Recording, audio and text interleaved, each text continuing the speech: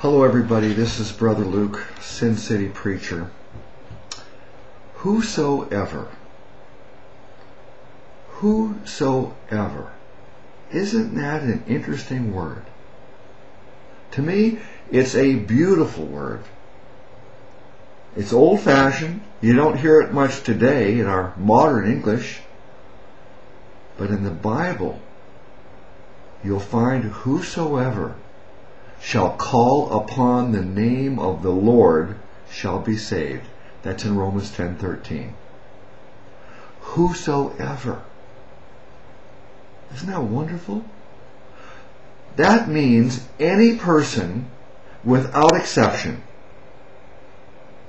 Any person without exception. If you will call upon the name of the Lord, you get saved. Any person means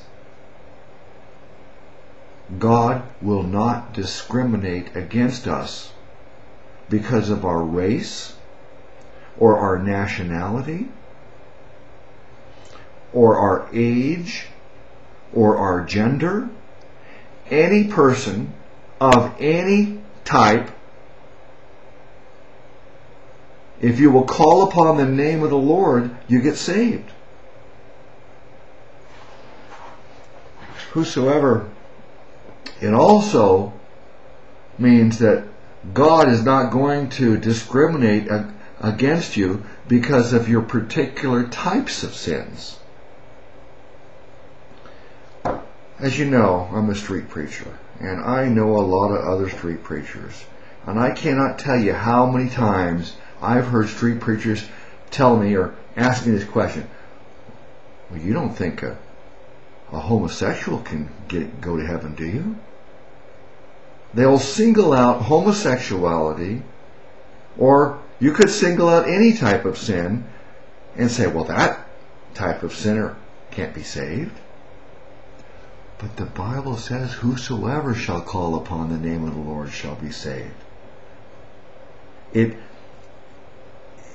It's not an issue of the types of sins we do.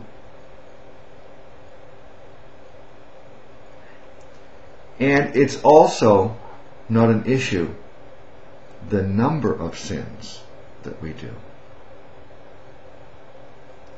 I know that we all have our own preferences for types of sins, and I know that some of us sin a lot more than others. I certainly don't want to sin, but as long as I'm living in this body of flesh,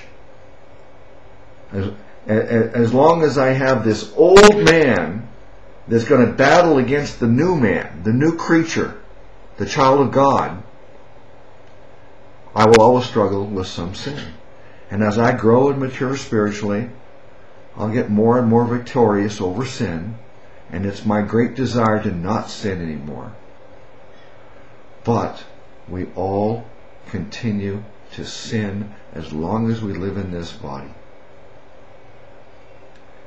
Now, some people are full of spiritual pride, and they think, well, they don't sin like the other people. You're just like that Pharisee that Jesus condemned. He said, God, thank you that I'm not like these other people. I tithe, and I do this, and I do that. Spiritual pride. Is that what you have? You think you're better than other people because they sin more than you? Well, it's my opinion that spiritual pride might be the worst sin of all. But who am I to judge? Whosoever shall call upon the name of the Lord shall be saved. If you sin 1,000,000 times, or 1,000 times, or 100 times, or one time, you're a sinner, and you need the Savior. And even the worst sinners of all, if you will call upon the name of the Lord, you get saved. It says in John 3:16, for God so loved the world that he gave his only begotten Son, that whosoever believeth in him should not perish, but have everlasting life. There it is again. That word, whosoever. Any person without exception who believes in Jesus Christ as their Savior will not perish in hell. Instead, you'll have eternal life in heaven. Whosoever. But let's also examine, what does it mean to call upon the name of the Lord?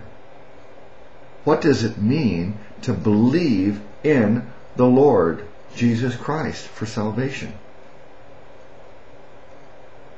Whosoever shall call upon the name of the Lord shall be saved. And that's what I want you to do. If you do not have Jesus Christ as your Savior right now, this is what I'm going to urge you to do. Call upon the name of the Lord. First of all, you've got to know the name of the Lord. Do you know the name of the Lord? His name is Jesus Christ. Do you know who He is? He is God Himself. Jesus Christ said that He came down from heaven. The Bible says that Jesus Christ is God manifest in the flesh. The Bible says the Word became flesh and lived among us. God became flesh. He became a man and lived among us. Why did He do it? Jesus told us why. He said, I came to give my life as a ransom. God came down from heaven, became a man, Jesus Christ. He did it so He'd give His life as a ransom, a payment for your sins and mine. Call upon the name of the Lord. His name is Jesus Christ. He's God in the flesh. He is the Savior.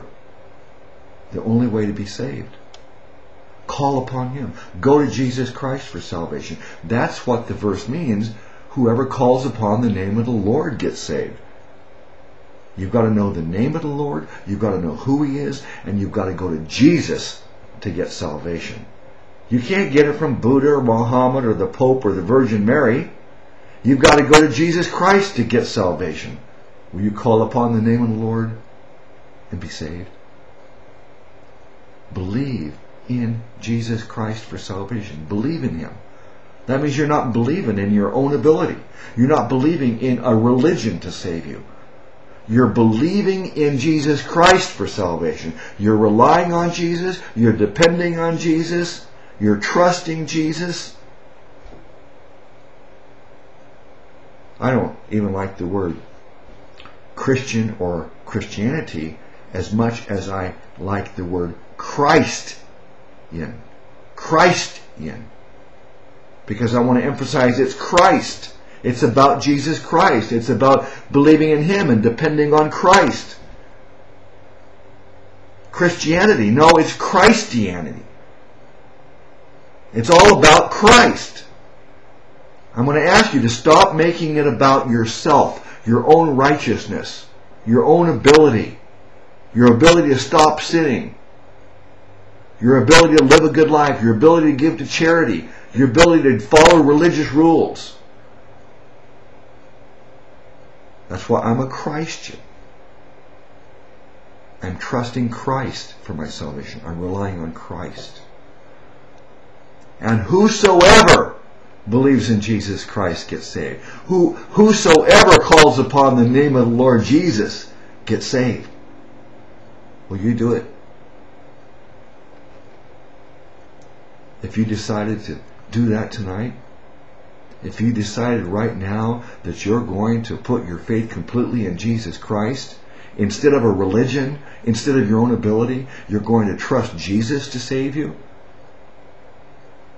you get saved right then. He gives you eternal life in heaven as a gift, a free gift, at the very instant you put your faith completely in Him. And if you decide to do that tonight, please make a comment on this video and let me know. Thank you, and praise Jesus Christ, our Savior God. Amen.